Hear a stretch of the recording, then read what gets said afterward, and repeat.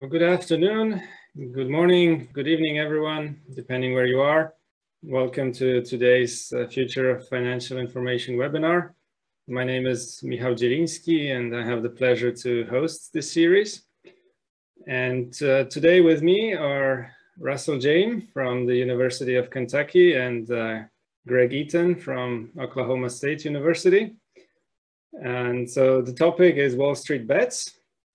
So something probably few of us were aware of like a year ago, but quite a few more of us are aware of it now after what happened to Gamestop and similar stocks. But as it turns out, Wallstreetbets is not all apes and memes. There's more to it than that, and it's potentially a source of information, and that's what makes it a very good fit for this series. And that's why we're very happy to have Russell today presenting this paper. So just some housekeeping. Russell's presentation will be about 30 minutes. After that, we'll hand over to Greg for his discussion of about 15 minutes. And we'll spend the remaining time with questions from the audience. But please don't sit on your questions this whole time. Feel free to send them through the chats, and I'll make sure that we come back to it at the end. And of course, you're also more than welcome to speak up during the Q&A.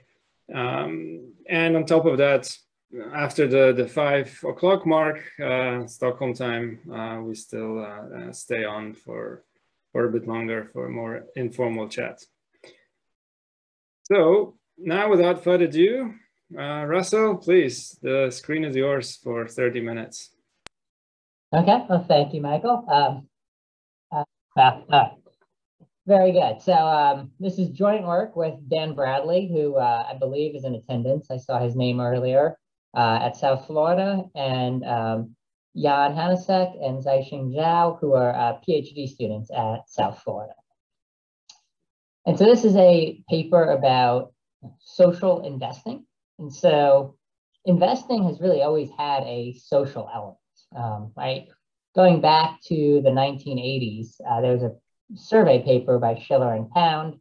And what they found is the #1 determinant of your investment choices was discussions with families and friends. So it's kind of changed over the past 30 years is really the technology that results in kind of social sharing. So instead of talking with a few neighbors, you can now get on a chat room and talk with 10 million different users. And there's lots of these different sites. Some of my past work has looked at Estimize and Seeking Alpha. This paper is going to focus on Wallstreetbets, which is the fastest growing social finance site and has obviously generated a lot of attention recently with the kind of Gamestop event and AMC and other phenomena. One other thing that has changed over the past 30 years is how easy it is to trade as well. Right? So in the 80s, you probably call up a broker, might have to wait a little bit, pay a $100 commission. Now you can get on your Robinhood app, trade immediately, and it's much more fun. And so you can kind of combine this increasing role of social media with this increased ease of trading. And you can see that this really has potentially large implications for financial markets. And that's, of course, what we saw in January with GameStop. So we think that focusing on, Wallstreetbets is warranted for a few reasons. In addition to its tremendous growth, it's also very different from a lot of other social finance sites like Seeking Alpha. It's a much more focused on risk-seeking and speculative strategies, which has potentially larger implications for asset prices.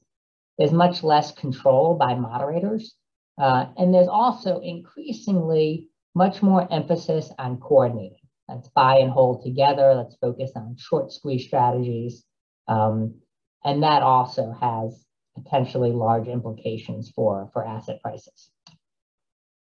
Just to give you a sense of the growth of Wallstreetbets, it's been around since 2012, but it really hasn't become well known until the past year or so. It had about 1 million to 2 million users throughout 2020. Then the GameStop event occurred, and the number of users shot up from about 2 million to over 10 million. And it has increased since, although probably in terms of active users, it peaked around Q1 of 2021. And so, all of these things create some regulatory concerns. So it's a huge user base. They tend to take very risky positions, often in illiquid stocks. They have concentrated positions. And so that can create price pressure. There's also a concern about market manipulation, with the idea being now that there are so many users on the site, it becomes an easy place for kind of bad actors to go and try to do pump and dump type schemes. And these concerns are kind of frequently discussed in the SEC. So the current chairman has mentioned that the new technologies and particularly the growth of social media has really raised concerns about destabilizing prices. And of course, we know that that can happen. We've seen it with GameStop. And so this just plots the price of GameStop, which hovered from between $5 and $10 for 2 years, and then went up to $350 for no real reason. And it has since stayed pretty high. It's trading at about $180 today. The other concern that regulators have is how this affects smaller investors. So the concern that retail investors are going to listen to the site blindly. They're not going to recognize that a lot of this advice is bad, and they're going to incur significant trading losses. In fact, the Secretary of the Commonwealth of Massachusetts, William Gavin, proposed trading halts in certain popular stocks, including GameStop, with the motivation being, small investors are going to rush in, they're going to lose all their money. We have to kind of protect them from themselves. And so, what we're doing in this paper is kind of empirically exploring how significant are these concerns largely. So, does Wallstreetbets on average destabilize prices, or is it actually something that is useful for many investors? And has this relation changed over time? And we're going to focus particularly on pre and post the GameStop event, because that really resulted in a very different user base, right, from roughly 1 million users to 10 million users. And then we're also going to look at how does the site affect retail investor trading? Does retail trading become more or less informative? And does that vary by investor sophistication level? So to summarize our findings, what we find is that before the GameStop event, so starting in around July of 2018 through December 2020, Wallstreetbet research was informative. And so if you looked at their buy recommendations, it positively forecasted future stock returns for a 1 week or 1 month holding period. And it also seemed to forecast fundamentals. So it forecasted earnings surprises, sell-side analyst earnings forecast revisions, and media sentiment. All of these patterns go away after the GameStop event. And in some cases, with fundamentals, it actually becomes slightly negative. We've dug into what's driving this a little bit. And one of the things we find is that in the post-GameStop period, there's an increasing emphasis on price pressure and short squeezes relative to economic fundamentals. And those types of reports seem to be particularly uninformative.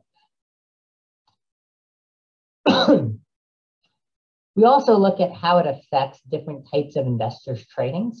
So we look at institutional investors, we look at large retail traders, which is basically retail trading volume, and small retail traders, which is the number of retail trades. We find that institutional investors don't really react to these reports. Large retail investors do react to the reports, but not nearly as strongly as small retail investors. We also find that large retail investors seem more skilled at discerning report quality. So for instance, large retail investors stop following the reports in the post-GME period, whereas small investors continue to follow the reports.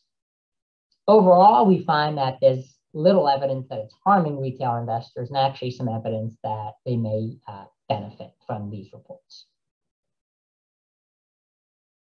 So kind of turning to the data, what we do is we scrape all due diligence reports from Wallstreetbets. And Wallstreetbets has lots of different reports, YOLOs and things about daily discussions. We're focusing on due diligence, which is more like a Seeking Alpha report, more in depth, and it clearly recommends like a buy or sell recommendation. We also collect all of the comments that are in response to the report, and we have a dictionary that we create that looks at whether the comments largely agree with the report or disagree with the report to see if that has any incremental explanatory power. And we split the sample into the pre and post GME period.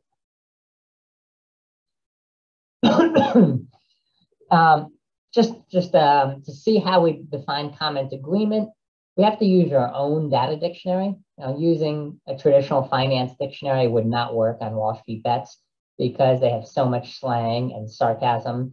And so, we define bullish words as things like calls are going to print, meaning call options are going to make a lot of money. Bearish words would be like puts are going to print.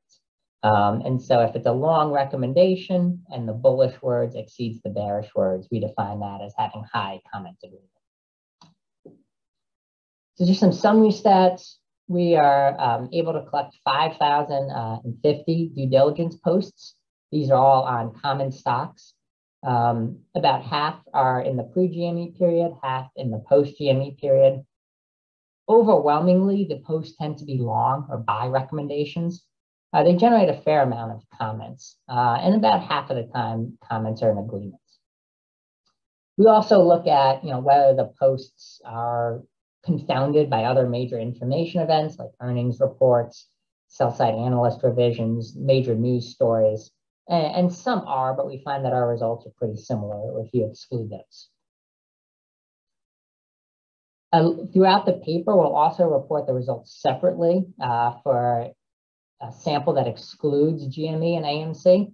These become really popular in the post-GME period. And we can see these types of reports do generate a lot more activity, a lot more comments. So here we just start by looking at what drives Wallstreetbet reports, what are the characteristics of the stocks they cover, and we estimate this for the full sample, and then we also allow the loadings to vary in the post-GME period. Kind of consistent with Wallstreetbet's reputation for liking risky and speculative stocks, we see they tend to gravitate towards volatile stocks, stocks with high short interest, younger stocks, or stocks that just had at least an IPO. And all of these effects are really amplified in the post-GME period. Now, so for instance, the preference for volatility more than doubles in the more recent sample period. We turn to our kind of main return prediction regression. And so we regress future 1 week or 1 month ahead returns on the number of reports recommending a buy recommendation, less the number of reports recommending a sell recommendation. And we allow that estimate to vary in the post-GME period by interacting it with the 2021 dummy. And we include time fixed effects, and we control for some firm characteristics. And we estimate the results for the full sample and excluding GME and AMC. Right, so here the coefficient on net DD, that gives you the estimate for the pre-GME period. And so what we see for the full sample, or if you exclude GME and AMC, is that these reports are pretty informative. And so for instance, specification 1 says that 1 incremental buy recommendation is associated with 86 basis points higher 1 week ahead returns, or 6% higher 1 month ahead returns. That's a really large number. A lot of that is the GME effect. And if you exclude GME and AMC, it falls to 2.32%, but again, very large. When we look at what happens after the GME event, we see, especially for the 1 month horizon, that the reports are not as informative, right? The estimates are negative and significant. So all of the benefits that we were finding are essentially eliminated. If we sum the coefficients, that gives us the estimate for 2021, and that estimate is insignificant. So they're not bad, they just have stopped becoming informative. If you extend the results out to longer horizons, you kind of see a pretty similar pattern. Essentially, in the pre-period, in the pre-GME period, it was informative, and there was a bit of a drift. And in the post-GME period, it goes away. We can also estimate the results quarter by quarter. And what we see is, if you say exclude GME and AMC, every quarter in 2020, the reports were useful. There wasn't very much pre-2020, but there was also a fairly small sample of reports. But that immediately goes away in both Q1 and Q2 of 2021. Another kind of nice feature of social media is you don't just get to see the reports, but you also get to see what users think. There's some evidence, at least from Seeking Alpha, that this can be incrementally useful. So we look at whether that also is valuable here. And we look at this three ways. First, we estimate it for the full time series, and then we estimate it separately for the pre and post GME period. And the full time series allows us to get a sense for whether comment agreement was perhaps declining in the post GME period, which would also be consistent with skill. And so what we see for the full time series, so that's specifications 1 or 4, when commenters agree with the report, the returns are higher than when they disagree with the report, right? So for instance, specification 4, the 1 month ahead returns are about 3% higher when commenters agree. Some of this is because they had skill in the pre-GME period, and they're about 1.4% higher. Some of this is because comment agreement was just generally higher pre-GME. And then there's no evidence that they had any skill in the post-GME period. So this kind of parallels what we found for contributors. And it's consistent with Wallstreetbets attracting lots of new users who probably were less skilled than the existing user base. So, one question is, what is the source of this returns? One view is that this is just price pressure, right? We tend to think of the GME and the AMC and the meme stocks as just a price pressure story. An alternative view is that for at least most stocks, they have some information about fundamentals. And so if it's information about fundamentals, you would expect them to be able to predict things like earnings surprises or forecast revisions, or possibly even media tone. And so here we just change our dependent variable from future returns to these 3 measures of cash flow news: media sentiment, earnings surprises, and forecast revisions. And we find a very similar pattern. This is for the full sample. If you exclude GME and AMC, you get pretty similar results. But in the pre-GME period, DD posts forecast media sentiment. They forecast earnings surprises and forecast revisions. That completely goes away in the post-GME period. And in some cases, the estimates in the post-GME period are even negative. So this is one setting where we do find some evidence of maybe kind of negative market consequences. So kind of what drives this change after GME? Clearly, the user base has shifted a lot, but another potential mechanism is that the content of the report has shifted.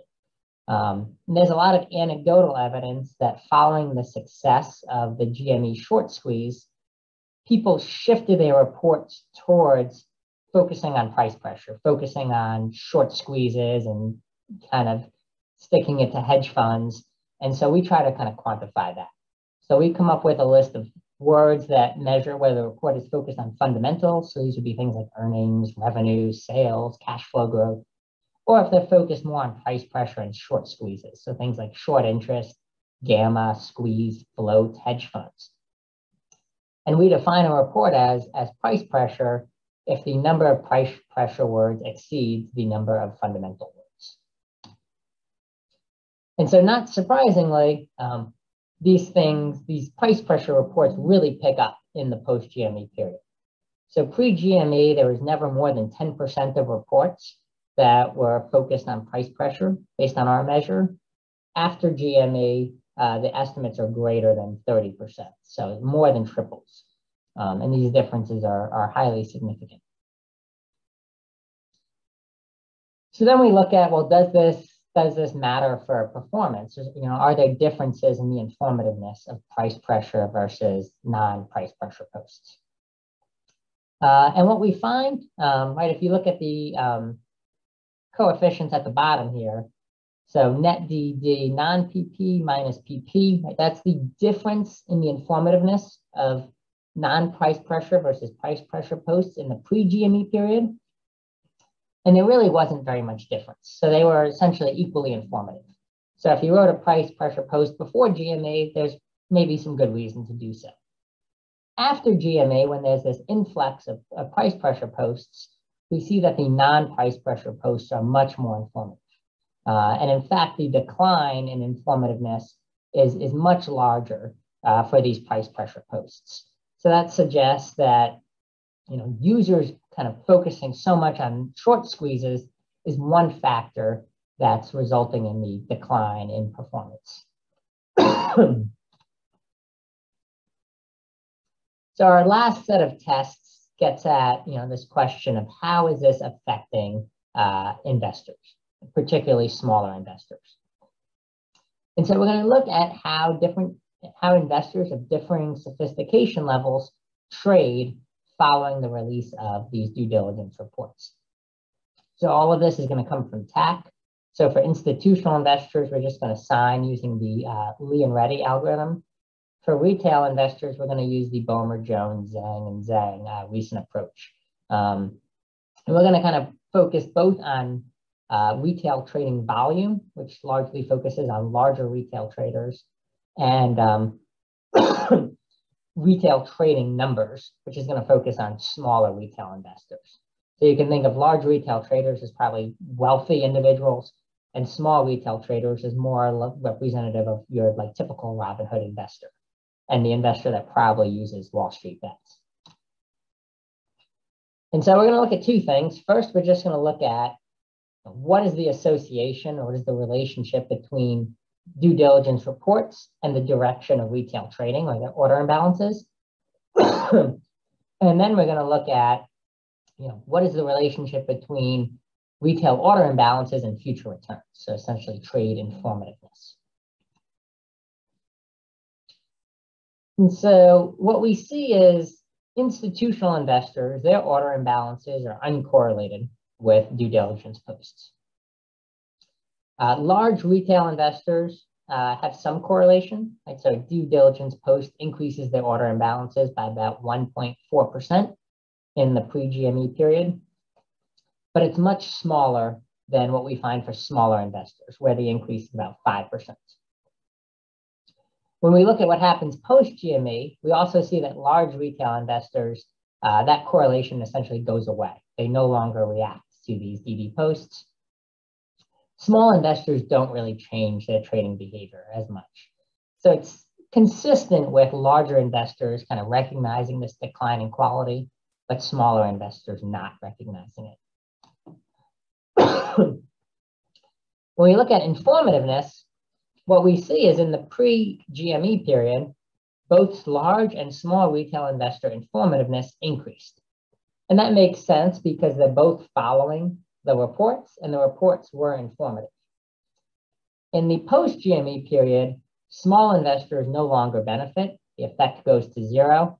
Large investors don't really see much of a change. And so that would be consistent with larger investors maybe being able to identify higher quality from lower quality posts and still benefit.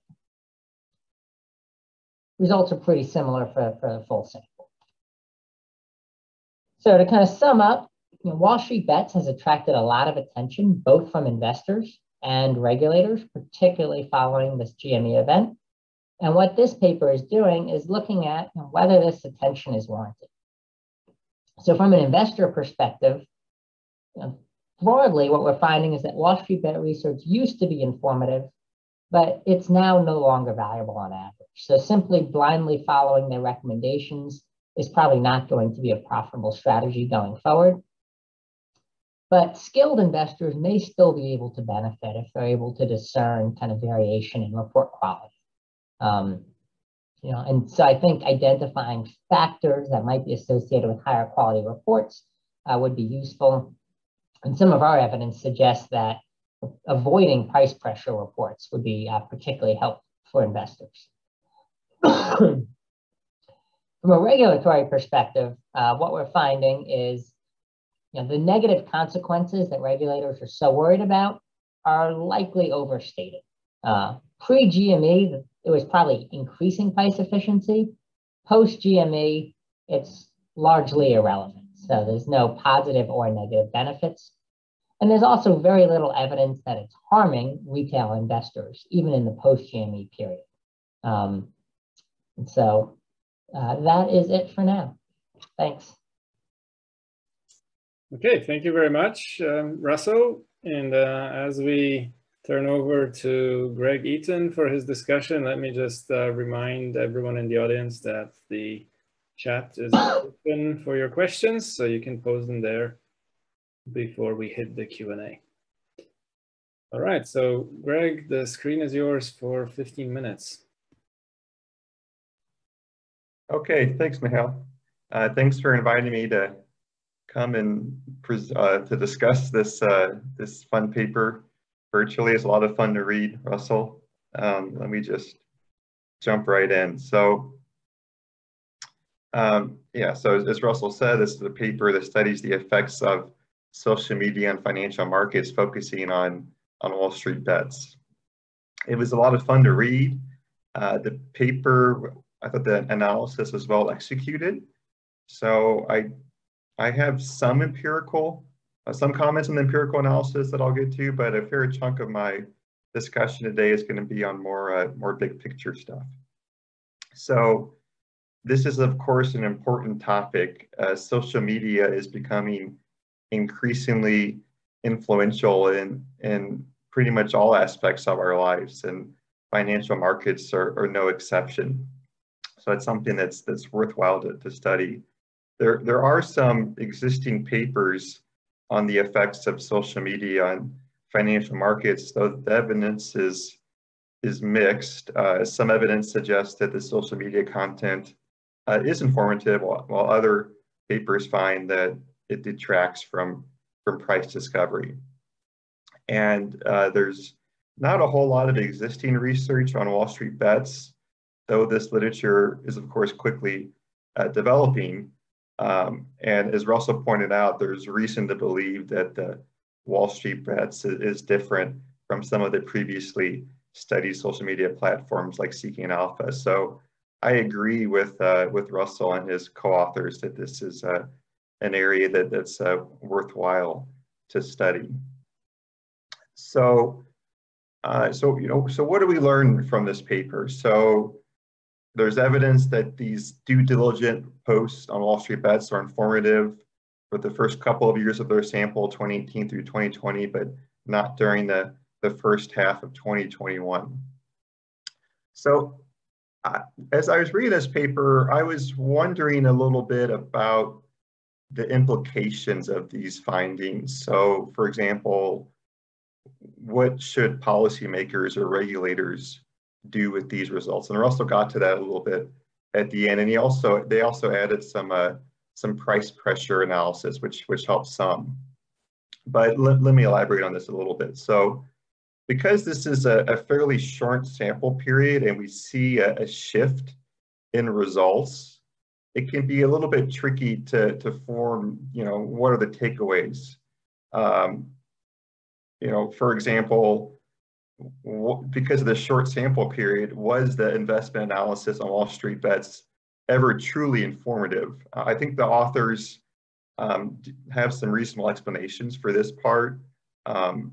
Talking about how there does seem to be a structural shift in the Wallstreetbet user base, and then they added some nice new results in their slides today that look at the price pressure effects, which helps.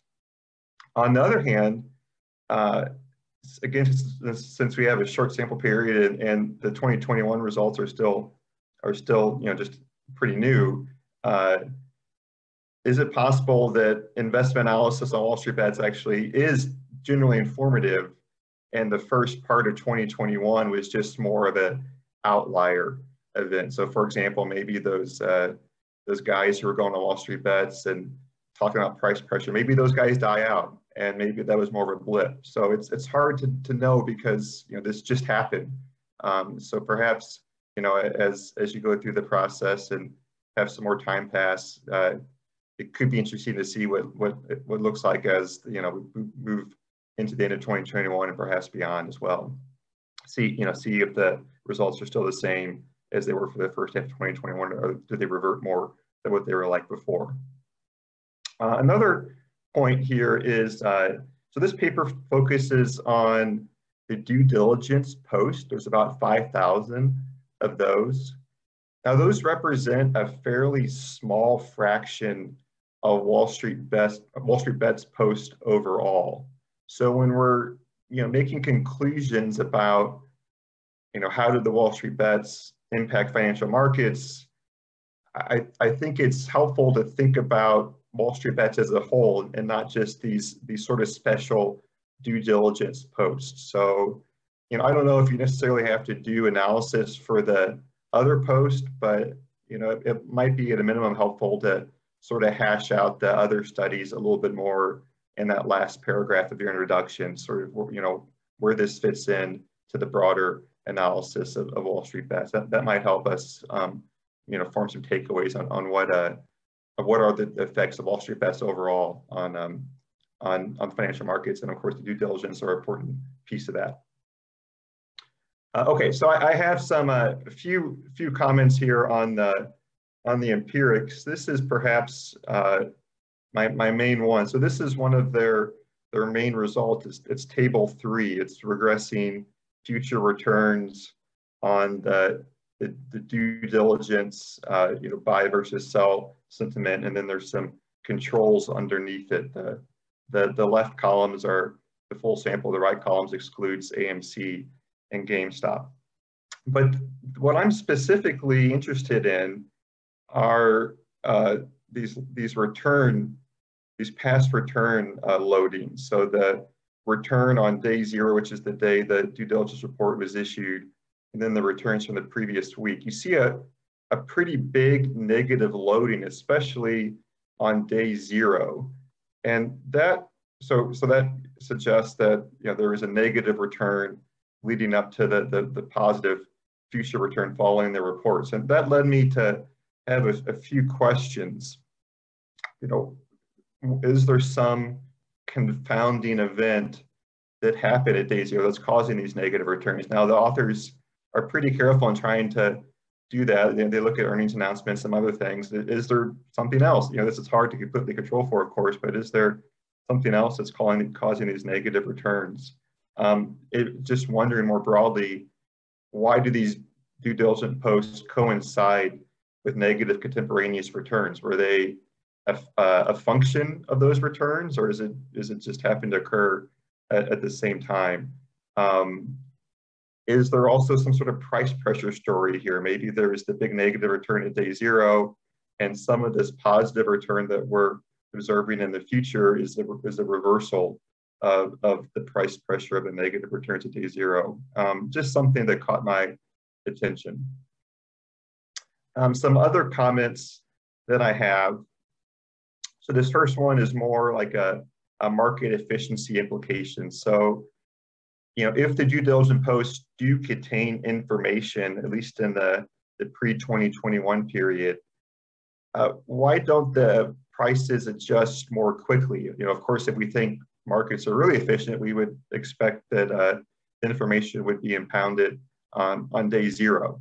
So I was just a little bit curious of if they are informative, why it took at least a few days, if not longer, for the prices to incorporate that. And that also had me curious about, the day zero returns again, kind of what we were looking at before, and specifically, what about after the Wall Street Bet post? Is there some sort of reaction that begins to occur after the Wall Street Bets post?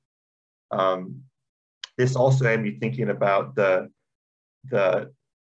2021 results where the return predictability goes away.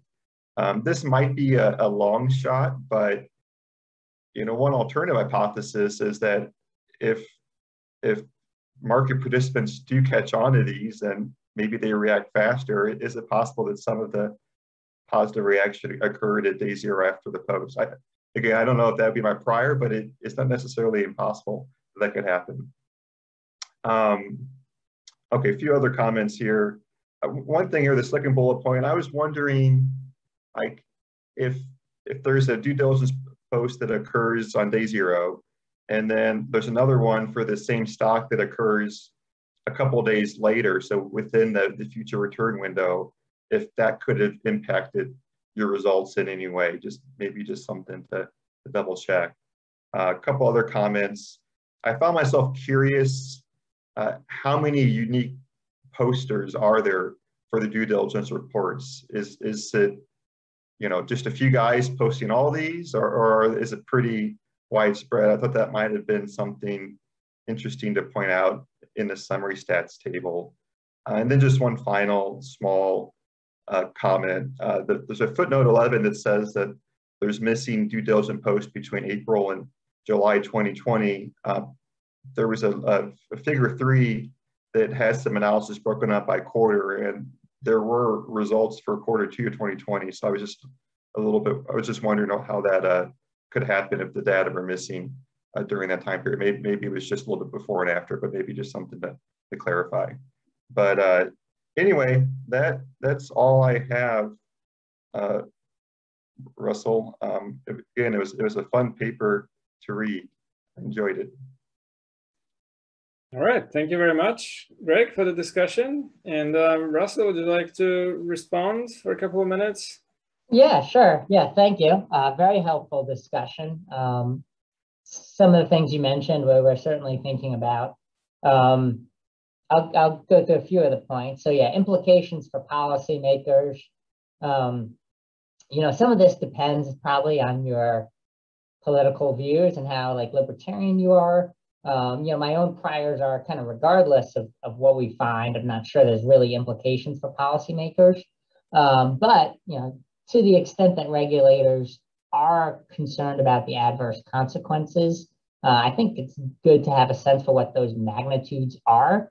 And so for whatever regulations they are considering, say they were thinking about banning Wall Street bets or banning social finance, which of course they're not. Our results would say, let's caution on that because the overall kind of negative effects do not appear to be all that strong. I fully agree with the point about being more careful with how we write about Wall Street bet consequences. You're right. We're looking at a subset of reports, due diligence reports, which is a relatively small fraction of total reports, I think, or total posts on the site. I think it's maybe around 10%. So we should definitely add that caveat. We have looked at users. One thing that surprised me a little bit is repeat user posts are actually pretty infrequent. So those 5,050 due diligence posts are actually written by 3,800 users. So the average user only has about 1.3 posts. That surprised me a little bit. I've talked with one of the students on the paper, Jan, who uses the site a lot. And one of his conjectures is it's actually really easy to get banned from Wall Street Bets for not following the rules, at least temporarily. And so a lot of times what people will do is just sign up with a different username. And so we may be seeing repeat posts that we can't track. So that might be some of it. I don't think it's a full explanation on that.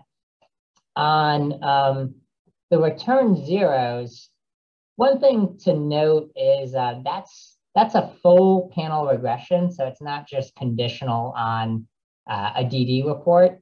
So it doesn't necessarily mean that we're not like interacting return zero with the DD report. So I think all that's really saying is for whatever reason, over the recent sample period, there was negative serial correlation in returns over short horizons.